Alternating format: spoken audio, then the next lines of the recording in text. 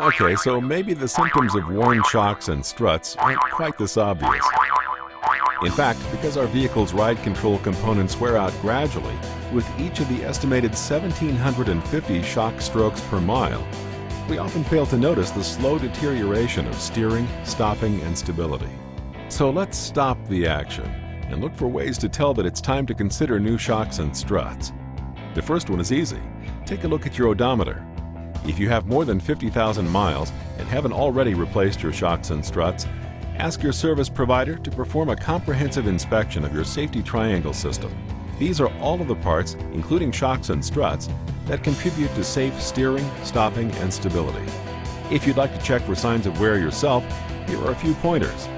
Worn shocks and struts lose their ability to control weight transfer while braking, driving around curves, and under acceleration. If your vehicle's nose dips or dives when you brake, your front shocks or struts could be worn out. This condition can cause your vehicle's braking distance to increase, which is an obvious safety concern. Can you feel your vehicle sway, or does it experience body roll when driving around curves? Again, your shocks and struts might be having a hard time controlling weight transfer, which can impact steering precision and overall stability. Does the rear of your vehicle squat down under hard acceleration? This is a common indicator of worn ride control components.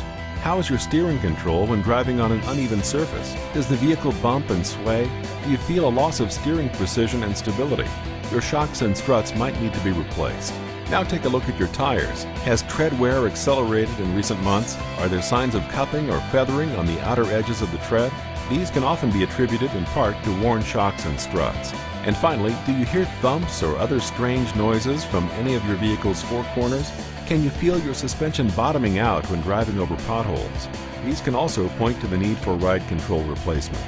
You've got a lot riding on your vehicle's steering and suspension system. That's why it's important to have a comprehensive safety triangle inspection performed every 12,000 miles or as part of each tire, brake, or alignment job.